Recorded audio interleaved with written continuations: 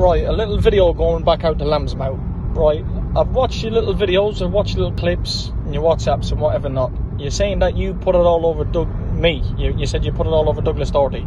You've never ever put it on me in your life, you dirty clown. Right? I'm heard the last 3 months training for your dirty dosser's mouth. I've put it on you every single way. I've asked you to fight me 10 times to come out and fight me, you dirty clown. You got up there today, you had your wife and children inside of a motor, my brother Francie in a big Jeep.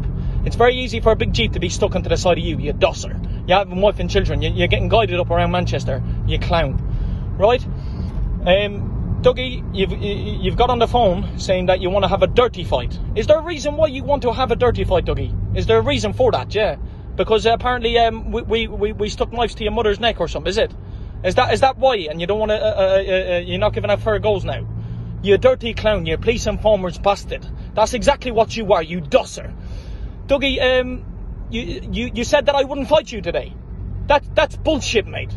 You ring Nance Tommy, if Nance Tommy will vouch that I said I'll have a dirty go with you as well, you dirty clown. I will fight you today, tomorrow, any day of the week. I will fight you. I will fight you whenever you want. Now, Dougie, you said you want to have a dirty go. A dirty fight you want to have with me now, yeah? You want to have a dirty fight. Now, Dougie, when a man has a clean fight, as we all would know, and he throws in the dirt, that means he's a bet man. Now, Dougie, you're already a bet man because you want to have a dirty fight. You know that I can beat you fairly, but you don't want to go down that road now. You want to go dirty and have a dirty fight.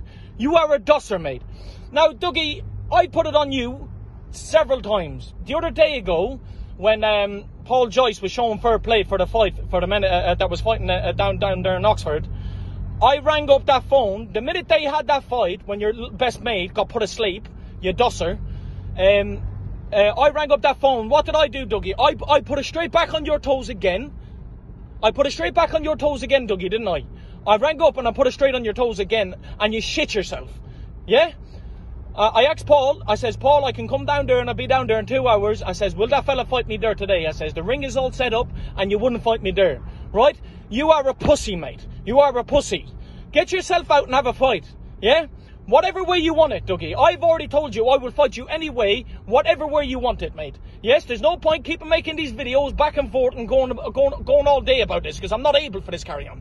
All I want to do is less talk and more fight. Yeah, let's just come out. Just draw yourself out to me. Come out.